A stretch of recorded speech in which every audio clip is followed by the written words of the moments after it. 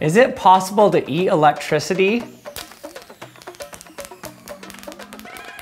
We all know that electricity powers the tools that help us grow and prepare our food. But what if I told you there's a way to cut out the middleman and go straight to eating electricity? I'm going to introduce you to some incredible bacteria that actually eat electrons and then poop them out, and show you how you can actually harness this process to create a bacteria fuel cell, and how we can utilize other useful bacteria that love to eat weird things in order to clean the air in our home. No matter where you live, if you just go out and start digging through the mud around your house, chances are that you'll end up getting a sample of two types of bacteria called Shewanella and Geobacter. These bacteria are called electroactive bacteria, and they've evolved to actually eat electrons. We are all alive due to the fact that electrons are flowing from a high potential energy to a lower potential energy in our body. We eat sugars that have excess electrons, and the electrons end up flowing eventually to oxygen that accepts these electrons. Now, the nice thing about having oxygen accept the electrons finally is that it can diffuse into our blood and get inside of our cells in order to accept those electrons.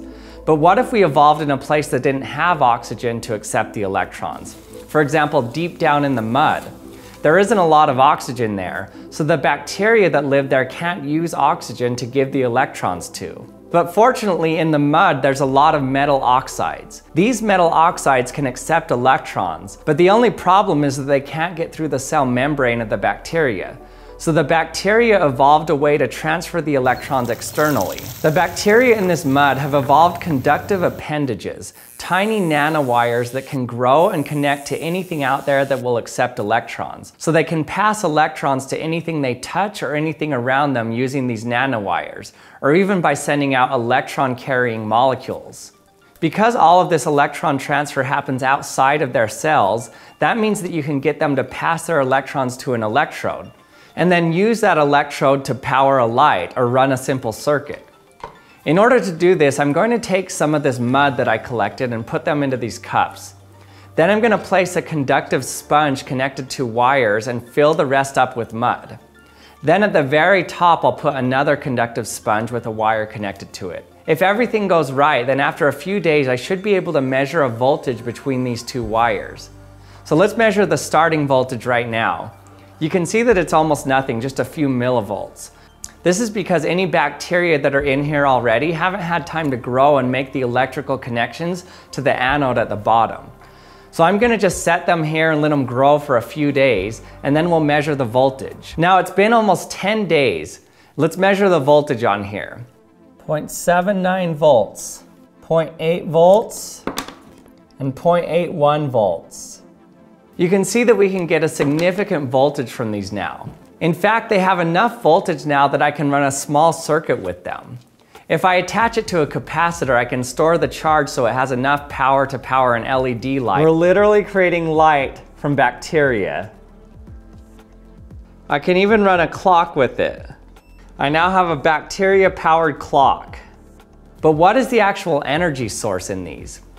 Well, in this case, the bacteria are breaking down the organic matter that was naturally in the mud, and then passing the electrons through the circuit, and they eventually end up at the cathode where they can join oxygen atoms and make water. But the cool thing is they don't have to use organic matter as their energy source. Since the bacteria have these external wires that can transfer electrons to the inside of them, they can actually just use pure electrons as a food source instead of organic matter.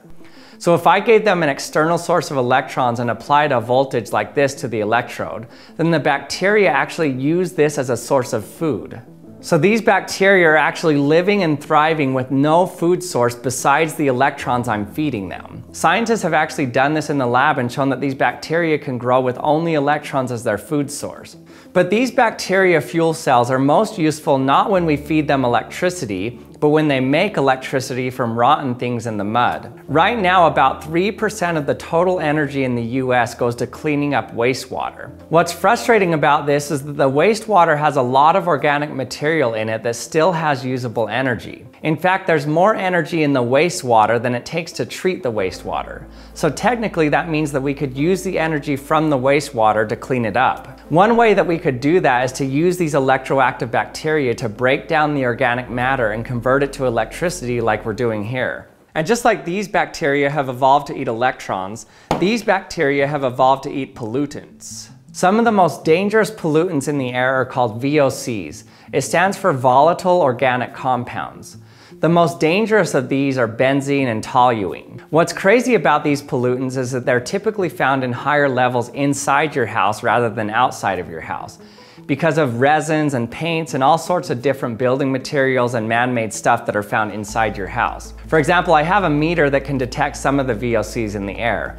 If I just spray this can duster, you can see how the levels rise around me. Fortunately, regular old house plants offer a natural way to mitigate these harmful substances. Most plants will remove a tiny amount of the VOCs from the air. They absorb some of these toxic molecules from the air and push them into the soil.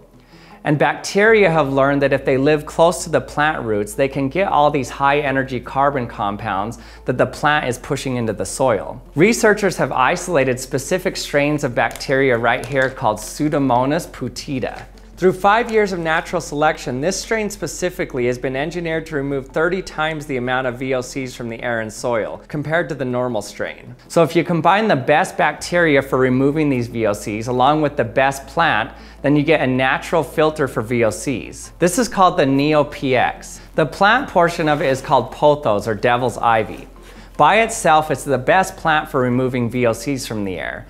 But when you combine it with the bacteria in the soil, then you get a super plant at removing VOCs from the air. They've done tests with this plant by pouring in VOCs in a tank, and you can actually see the concentration decrease over time.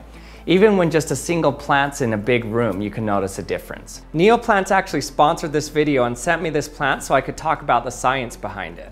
All you have to do is water it and then monthly replenish the bacteria in the soil with these tiny packets they call power drops. The pot is designed to let airflow to the bacteria as well, so it doesn't only rely on the plant to push it into the soil. This is really cool because most of the air purifiers that remove VOCs from the air have very expensive filters that have to be replaced regularly, and the fan always has to be running. So it's annoying and you're constantly using power.